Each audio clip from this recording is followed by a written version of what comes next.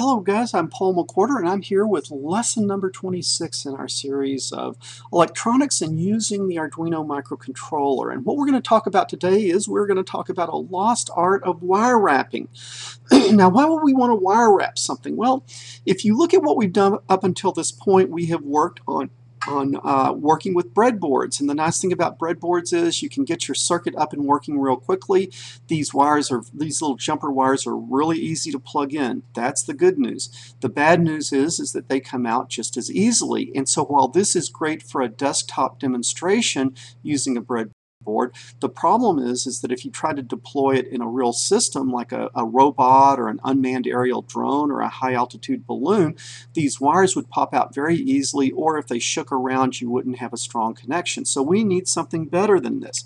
Typically in a commercial company they would design a custom board and then solder the components into the board. The problem is that for most high school students or most home hobbyists, that's a little bit too complicated, a little bit too expensive, plus we like to take our components out and reuse them for other projects. And so there really is a really ideal solution, and that ideal solution is known as wire wrapping. And this is almost a lost art form. In fact, I couldn't even find the wire wrap tool that I use here, but I did link to some other equivalent wire wrap tools.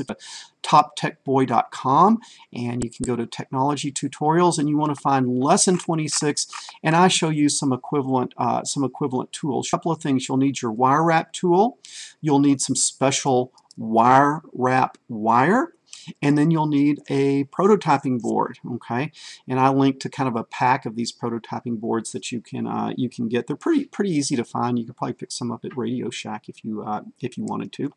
But with that, we can create a much more secure circuit implementation that we could actually deploy on something like a high-altitude balloon. So what we're going to do is I'm just going to show you how to do this real quick. It's really very easy. We just need to plug our components. I'll probably start with the Arduino here. Those of you guys who have been following my lessons know that we are working on the Arduino Uno. And the thing is that for something that we might want to deploy, it's really very nice to use the Arduino Nano. You program the Nano just like you do the Uno, only it's very much smaller and it's got nice pins that you can wire wrap to. So we're going to plug our Arduino Nano into our perf board, or our perforated board, or our prototyping board. It goes by all those names. Now we're going to get our GPS and we're going to plug it in alongside. And then the main thing with wire wrapping, actually the most hard thing, is to make sure that you don't make mistakes, because normally you're looking at the top side of the circuits, and when you plug the jumper wires in, you can see the holes that you're plugging them into, or the labels. Here we're going to be wire wrapping on the opposite side, so as we wire wrap we're not seeing the label. So we got to make sure that we get it right. Let me show you how to just do one. We know from our earlier lesson that this VN pin needs to go to the 5 volts, and so I need to run a wire from this pin to the 5 volts. So how do we do that? Well, I like to leave about an inch for wire wrapping on every side, on both sides, and so I need to make the wire 2 inches longer than I think I need, and so I'm going to go ahead and just make it a little bit longer. If I was doing, just for the sake of time, if I was doing this for real on a circuit, I try to keep things pretty accurate and pretty short, because you know, it makes it easier to see where your wires are. But here I'm going to be a little bit sloppy and just use a little bit longer wire. Now on this on this particular tool, the wire stripper is in the handle. On the more recent ones, and I think the ones I linked to, it's built into the tool itself. And so you just stick it in there, you pull it down and pull it out, and it strips it very nicely. This is one of the older fashioned ones, and what I've got to do, in fact I'll try to show you, you can see that there's kind of a little blade in there. And so what I want is, I want about an inch stripped off, and so that looks like about an inch. And then I put it like that, and then I just sort of pull it. And I didn't quite get it on that one, so I'll come back. That one broke. So let me try it again. Like I say, the ones on the more recent ones work a little better. There it goes. Okay, that's a nice inch that I got there. The ones that are mounted in the tool just work a little better, but you can get used to using either one of these. And so I'll come in, I'll get about another inch, pull it down against the blade, didn't quite get it. Okay, there you go. That's a nice inch as well. Okay, and so you can see that I got the wire stripped off, an inch on each end. Okay, now to do the wire wrapping. This is the critical part on any tool that you use, and I need to put this circuit up here so it has something to focus on so the camera will focus. Okay, but what I want you to look at is inside this tool. And inside this tool, in the center, you can see that there's a large hole in the center, and then all of them have that large hole, and all of them also have a little notch, like a little notch to the side of that hole. When you put this wire in it, you don't want it to go in the center hole. You want to go to that little notch or that small hole to the side. And so I know for this one I can see that it's up at the top, so I'm just going to come in here and I'm going to go into there, up at the top. Okay, and then again, I'm sorry that this isn't focusing real well. Let me see if I can. Okay. So you see now I'm sticking this in. I stick it all the way in up to the insulation. Okay. And so I get it all the way in up to the insulation into that side notch.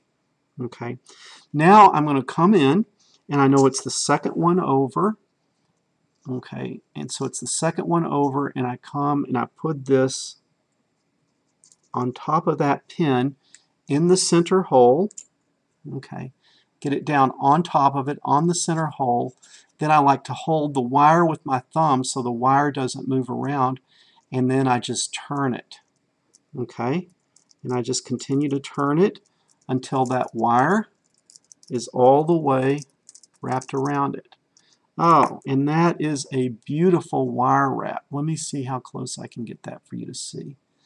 Okay, so you see that wire is just securely on there. I can tug on it, and it is really on there securely.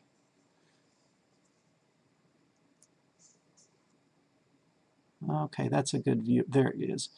You see that is just wrapped on there just absolutely perfectly. Okay, now I know on this one, again, the thing I got to be careful of is where does it go to? It goes over 4. 1, 2, 3, 4. 4 down is the 5 volts.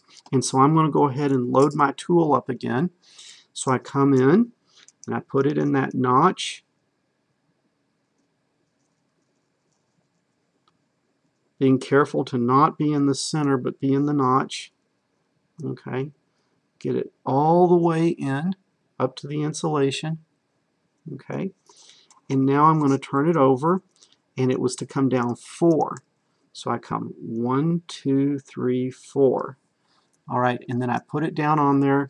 Again, with my finger, I'm going to hold it where that wire won't spin around on the outside, and then I'm just going to spin it. Okay, and with about an inch of wire, you got to spin it 10, 11 times probably.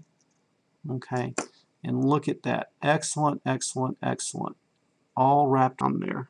Okay, so now I've got 2 nice connections wrapped there and wrapped there. And that's going to be very, very secure. Okay, a couple of things that you just want to be careful of is you really want to look, make sure that you don't have an uninsulated part of wire coming off that could short out with the adjacent pins. Okay, and you can see on this one the insulation goes right up to and touches that pin. If I had an uninsulated region hanging off here, then that could short out on that pin. So you want to make sure that you're not ending up with dangling parts of non-insulated wire that could short out. So you really want to make sure that you wrap such that that insulated part comes all the way up to the pin. And it might take a little practice, but just look at it, and if it doesn't look good, go back and take it off. You can see that one looks real good, and that one looks real good. And so what I would do is I would just continue on and make the other connections, and then when I'm done, I would have a board that I could put on something that's going to have very, very secure connections.